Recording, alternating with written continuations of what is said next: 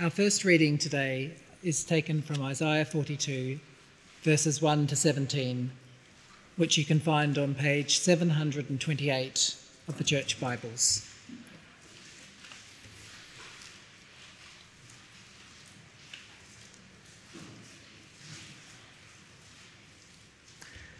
So that's Isaiah 42, 1 to 17, starting at verse 1.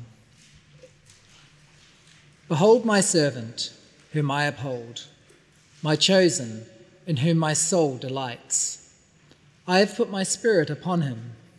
He will bring forth justice to the nations. He will not cry aloud or lift up his voice, or make it heard in the street. A bruised reed he will not break, and a faintly burning wick he will not quench. He will faithfully bring forth justice. He will not grow faint or be discouraged till he has established justice in the earth, and the coastlands wait for his law. Thus says God the Lord, who created the heavens and stretched them out, who spread out the earth and what comes from it, who gives breath to the people on it, and spirit to those who walk in it. I am the Lord. I have called you in righteousness. I will take you by the hand and keep you.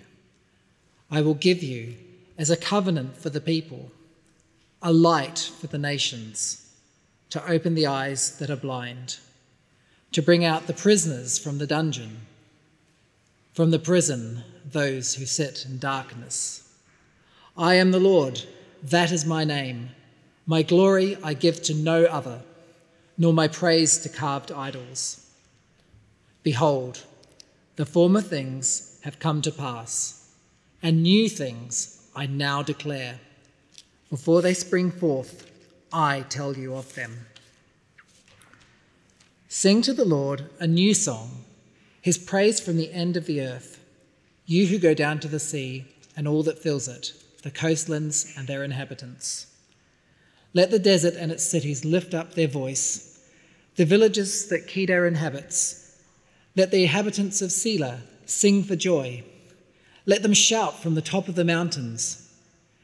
Let them give glory to the Lord and declare his praise in the coastlands. The Lord goes out like a mighty man. Like a man of war, he stirs up his zeal. He cries out. He shouts aloud. He shows himself mighty against his foes. For a long time I have held my peace. I have kept still and restrained myself. Now I will cry out like a woman in labour. I will gasp and pant. I will lay waste mountains and hills and dry up all their vegetation. I will turn the rivers into islands and dry up the pools. And I will lead the blind in a way that they do not know, in paths that they have not known. I will guide them. I will turn the darkness before them into light, the rough places into level ground. These are the things I do, and I do not forsake them. They are turned back and utterly put to shame who trust in carved idols, who say to metal images, "You are our gods." Our second reading is from Matthew 12 and can be found on page 985 of the Church Bibles. That's Matthew chapter 12 on page 985.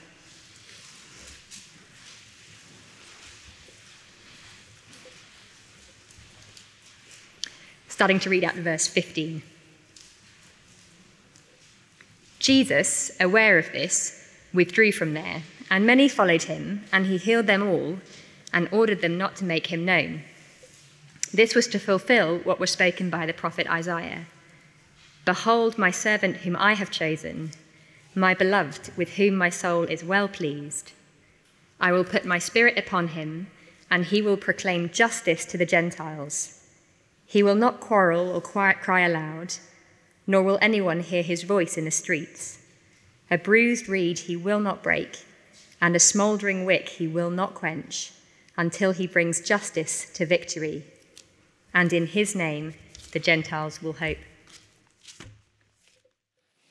It's a great pleasure to be with you again at the 4 p.m. And we're continuing our series in Isaiah, as we are aware. Especially warm welcome if you're here on the back of the week of talks. There might be just one or two. And if that's you, really very good to have you with us. We're listening to Isaiah, who was writing some 700 years before the coming of Christ. And we may be understandably wondering whether we've been here before or if this is our first time. What does a prophet speaking some 2,700 years ago in the past to an obscure little nation in the backwaters of the Middle East have anything to do with us? But Isaiah's message is profoundly relevant, I want to say to us, because he is answering the question which is of primary relevance to all of us, human beings, throughout all of time. And that question is, what hope is there for us and for our ruined world? The Bible's message is very clear that the world that we live in now, that is so messed up and broken, isn't the way it should have been. The world was built and ordered and beautiful and good in the beginning. God made it right.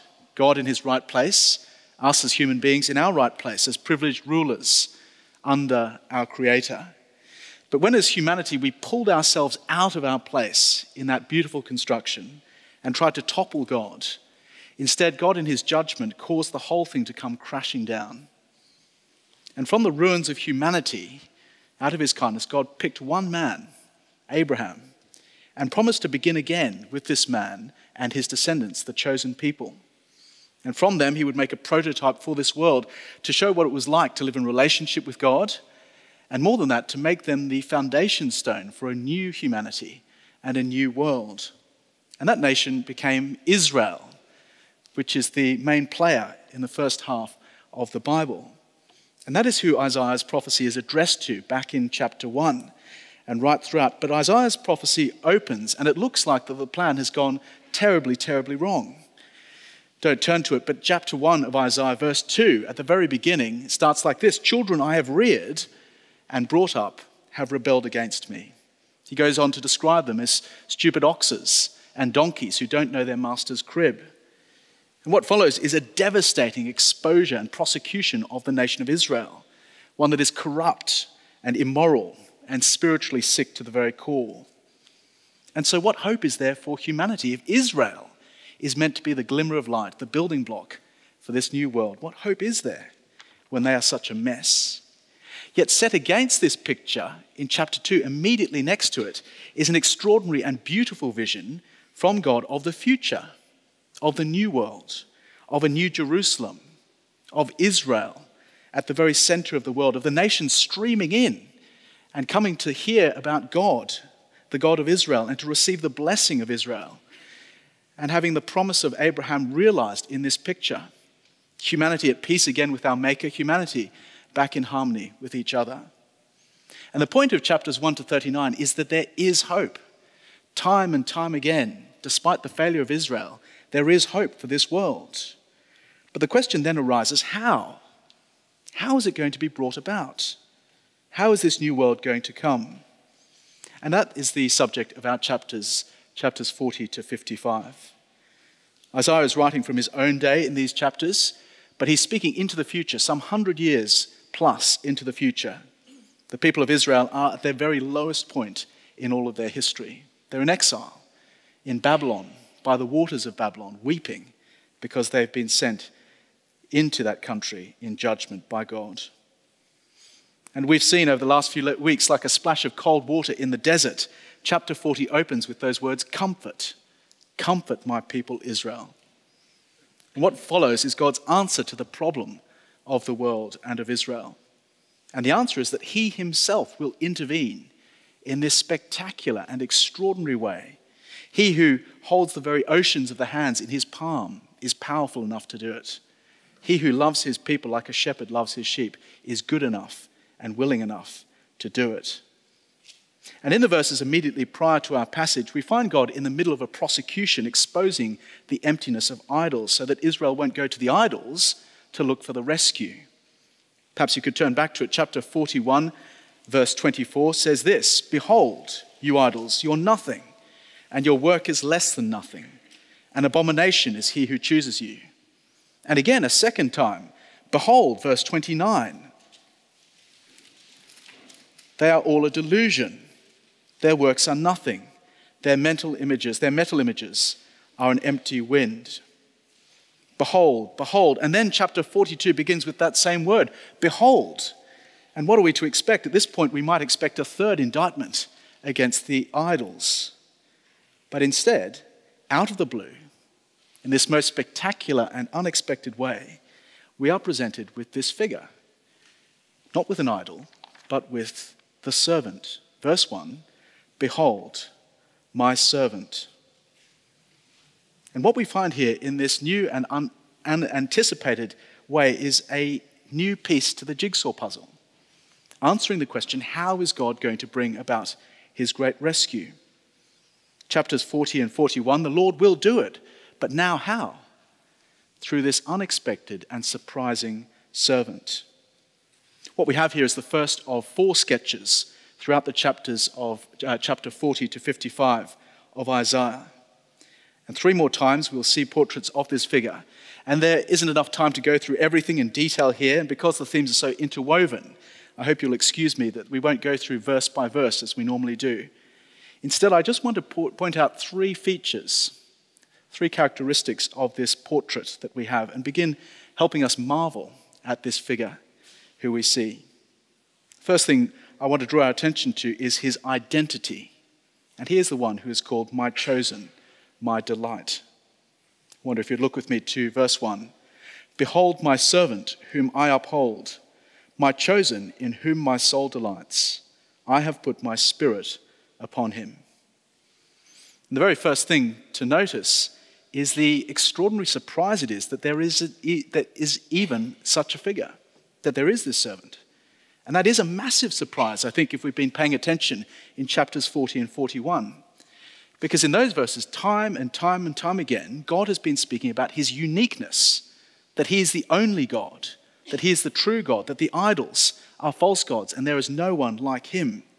Chapter 40, verse 25, to whom then will you compare me, that I should be like him, says the Holy One. The point is that no one compares to him. The idols are false and lifeless. He is the only true God. He alone has the power and the desire to rescue his people. And he will not tolerate rivals. We see that in our own reading in verse 8. I am the Lord, that is my name, and my glory I give to no other. Yet somehow, this other figure steps onto the scene. Somehow, this figure will bring about the Lord's rescue, but in some way will not take away from the Lord's glory. Distinct from the Lord himself, yes, but somehow not a threat to him, not a rival. And that seems to be because of this uniquely close relationship we see between the servant and between the Lord, a relationship which has been unmatched in any time in history up to this point. Here's verse 1, my servant. There have been other servants leading up to this point God used at various times in history, Moses and David and Israel itself and others. But here God is saying, this is my servant, the ultimate one. He is the one in whom the Lord's soul delights, verse 1. Every other human being in history has not been a delight ultimately to the Lord. They've been a disappointment. But this servant is different. The Lord looks down from heaven and sees him, and his heart sings, and his face smiles. Every moment of this life of this servant is authentic, and it's good and loyal and pure and beautiful. And again, verse 1, the Lord says, I have put my spirit upon him. Others in the past have had God's spirit for a short time, for special tasks. But the servant will somehow know the presence of God's spirit with him all the time, uniquely empowering him, equipping him for his task, enlightening him for his service. This is uniquely God's man with God's presence in a way unheralded before. The implications of verse 4, I think, are huge, and we could have missed it. I wonder if you'd look with me to verse 4. The coastlands, that is the ends of the earth, wait for his law. Did you notice who is the subject? Always in the Bible, the law is the Lord's law. But here it is the law of the servant, the teaching, the Torah, the authoritative instruction. Somehow this servant will bring his own teaching that is going to reach the coastlands, the ends of the earth, beyond Israel. And somehow his teaching will not contradict the Lord's teaching. Somehow it's going to be completely aligned. You can imagine the exiles sitting there by the rivers of Babylon, scratching their heads and wondering, how could this possibly be? Things being said about this man are close to blasphemous because of the closeness in the relationship. But it does seem to come from the prophet Isaiah. How is it going to be? God's identity, the servant's identity, the chosen one. A man with whom there is this closeness and intimacy unlike ever before. But also his mission. And his mission is to bring justice. Justice is what the Lord says over and over again in verses 1 to 4 that the servant is going to bring to this world. Verse 1, he will bring forth justice to the nations. Verse 3, he will faithfully bring forth justice. Verse 4, he will not grow faint or be discouraged. He will bring justice. The word justice here translates the Hebrew word mishpat. Very rarely will we ever try and draw out one of the original words in our sermons. It doesn't tend to bring any help, really. But I think in this case it is helpful because our word justice might make us think of a restricted meaning, something like the overturning of an unjust prison sentence or something like that. But the Bible's idea of the word is much bigger than that. And we'll see that as we see the word justice used in Isaiah. It is rather the opposite of what we see back in chapter 5, verse 7 of Isaiah. The Lord looks out onto Israel to see justice, to see mishpat. But instead he sees bloodshed, or mishpach, which is as ugly as it sounds. Please excuse me, those in the front rows, if you wouldn't mind wiping your faces. But that is the world today. It is no different. It is a world of mishpach, bloodshed, a world disordered, not as it should be. And that is what the servant will bring. He will bring mishpat, the world that has been reordered according to God's law, where people are back in harmony with their God and with each other, where bloodshed is over, where divorce courts are closed, where war zones are emptied, where there is no need for alarms on houses or locks on doors or security guards, where there's no more safeguarding or defamation cases or health and safety regulations, where we'll open up the browser and see on the news nothing about missile testing or political division or scandals of sex abuse.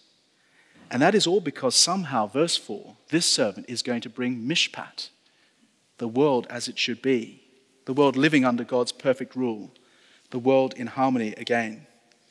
And not just for some obscure part of the Middle East did we see, for the coastlands, for the ends of the earth, for the nations of the world, people who knew nothing of God, who were trapped in idolatry. Somehow, they will receive the law of the Lord through this servant, and he will bring mishpat. Verses 6 and 7, I think, give us another layer of detail explaining this idea of mishpat. He will bring light out of darkness is the point there. The middle of verse 6 says, I will give you as a covenant for the people, a light for the nations, to open the eyes of those that are blind, to bring out the prisoners from the dungeon, from the prison those who sit in darkness. Fumbling around in the darkness, stumbling in our blindness, stumbling and slumped behind bars in prison. That's the description of us and our world apart from God. It's a picture of God's judgment against us for our sin as humanity. We've been cut off from God, from his light and his life and his freedom. But the Lord is going to give this servant to free us. Verse 6, he will give him, that is, he will make him a gift, and he will make him a covenant for the peoples. Right throughout the Bible, covenants are the way that people interact and join in relationship with God. But here is one who is the covenant. Come to him and you will have access to God himself. No longer cut off from God, but able to have relationship with him. And he is the one who's going to bring light to the nations. Verse 6. His arrival means the darkness will be chased away by the light. Where there was ignorance, there is now knowledge. Where there was blindness, we can now see God. Somehow this servant is going to enter the dungeon of judgment and overcome it and lead people out of that darkness into the freedom of forgiveness and and relationship with God. And you can imagine them there in exile in Babylon, the Israelites longing for this future rescue. The immediate situation from them was the need for physical rescue from exile. They were refugees in this foreign country. But what God is saying here is that a much deeper problem and a much deeper solution is needed. They need freedom and exodus from their spiritual exile. They need an Exodus-type rescue like God first did, taking them out of Egypt and bringing them into a promised land, but this time much bigger, taking them out of the judgment and slavery of their sin and bringing them back into a new world, into a new mishpat under God. And he will do it through his servant. That is the servant's identity. The servant's mission is his mishpat for the world, but finally is his method, the way he's going to bring it all about. And the answer is that he's going to do it in this completely remarkable way. He's going to do it with gentleness and humility. I wonder if we'd look down to verse 2. He will not cry out aloud or lift up his voice or make it heard in the street. A bruised reed he will not break, and a faintly burning wick he will not quench. He will faithfully bring forth justice. And again, as the original readers would have heard this, they would have been totally bewildered. The first Exodus rescue was what you'd expect from God of the universe. Hailstorms and fire, boils and locusts, all the magnificent and great and awesome display of the power of the Lord. That's what you'd expect when God comes in rescue. You'd expect him to strike down his enemy Pharaoh, just as he did. You'd expect him to oppose all that stand in his way. And again, that is what Israel must have expected would happen for God to rescue them. But that isn't the way of this servant. That's not how this new Exodus, this greater Exodus, is going to happen. When he comes to bring the mishpat for the nations, it won't be with armies storming palaces or bringing down the reigning superpower. There won't be tanks in the street. There won't be public announcements on CNN and BBC News. No, verse 2, he won't cry aloud or lift up his voice or make it known in the street. This one doesn't come with a PR machine and a writing team putting puff pieces in weekend papers about his hobbies and his family life. There's no Twitter account pumping out his every thought and all of his great achievements. No, he goes about in a totally unworldly way, unlike the powerful and important in this world. In the place of self-serving promotion, there will be quiet and humble service. You go along a river and you walk in the summer and there are some reeds poking out from the water. One is bent over and a bit bruised and broken, so you snap it off and you chuck it into the water. Or it's the end of a dinner party and the guests have come and you've tried to pull out all the stops to impress them, so you've got candles, and as you're clearing up, you just go along and snuff out some of those faintly burning wicks.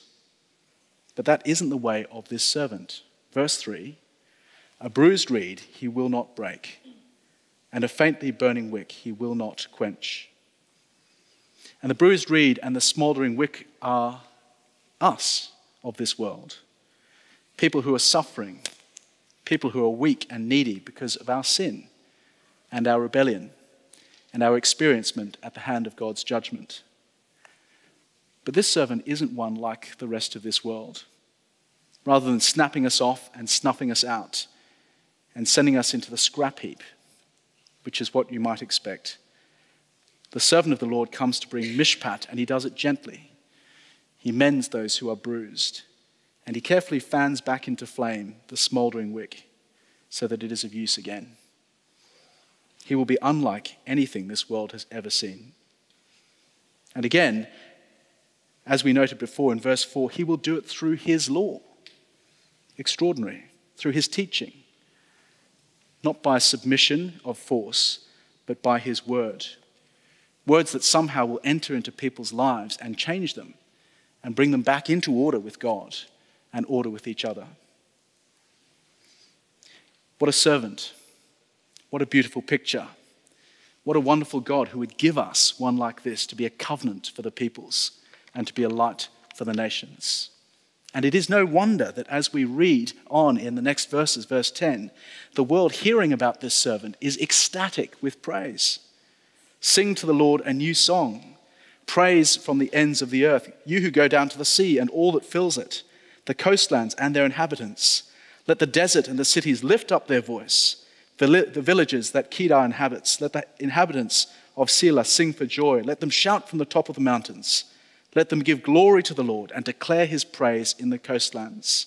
And so we might expect, if this kind of Savior, if this kind of servant would come to the world and bring God's world back into order, into a new world in this way, would not the world praise him with this kind of new song? We've been having our theme this afternoon as the unsearchable wisdom of God. What extraordinary wisdom there is from our God, that he would bring about his rescue in this surprising way. One could never have imagined it this way. One could never have guessed that he would do it through a servant like this, one who is gentle and humble and meek, one with whom the Lord is well pleased. Those in exile, of course, look forward in time to the arrival of this servant. But the great elephant in the room, as it were, for us is that he has come. He has stepped out of the portrait and into reality and life. Jesus is that servant. He has come into the world. We read at the beginning of Mark's Gospel that the Spirit of God comes upon him as he comes out of the water after his baptism. And God says of him, with him I am well pleased. Or in other words, a similar translation of the same verse that we've got here in Isaiah 42. He is the one in whom my soul delights. We don't have time now to do it, but I want to encourage us to take this beautiful portrait of the servant and see how at every syllable the New Testament shows us how he fulfills in his life this very thing. How at every moment we see in vivid and beautiful reality the servant has arrived and is doing and has done everything as predicted. If you're doubting your trust in the Lord, think again about how 700 years before his arrival, God spoke with such incredible precision about the coming of this servant. And it's worth saying that his mission to bring about justice has begun. He's doing it in his world, releasing people from judgment, reordering lives individually and in groups across this world through his teaching, through his mere, unimpressive outwardly, but deeply impressive and powerful word. And by his Spirit, he is going about through his word, doing that time and time again, to northern Nigeria, to China, to the very ends of the earth. And that gives us pause and enables us to have great confidence in this servant as those who look back on it and see that the reality has come. And I think there is always this great challenge for us, whether we're Christian or not, to doubt it, because outwardly it looks so unimpressive. It doesn't seem obvious. He's not acting like the rulers of this world. But can't we see in Isaiah 42, that is exactly the way that he said it would happen. He wouldn't do it in the way of this world. No, he wouldn't operate like the rulers of the nations. He's not going to come loudly and brashly and with a show of outward power and crushing everything in his path. He doesn't come with a PR machine and tanks in the streets. No, he comes quietly and humbly and through his word. And through his word, he enters into people's hearts and he unblinds eyes and he turns people back to each other and to God. And he leads people out of the judgment of our sin. And he leads us into the light of the forgiveness that we need. He comes as a servant to serve us, not to oppress us, to bind us up as those who are bruised reeds, to flame us back into fire as those who are smouldering wicks. Don't be tripped up by his method, because all this time ago, 2,700 years ago, the Lord said that is exactly how it would happen. Outwardly unspectacular, but in reality, bringing about the most wonderful and the most powerful and the most trustworthy and the most certain rescue that we need and that has come about through him. Let me lead us in prayer.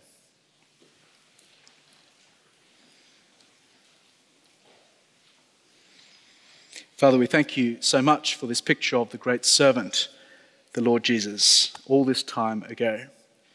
And we pray that you would use us and that you would cause us to be those who trust in this picture, that the Lord has come, that the servant is a reality, and that despite outward appearances, he is working with great power to bring life and light to the nations. We pray that we would have opportunity to reflect more on his beauty, his gentleness, and his goodness to us. Amen.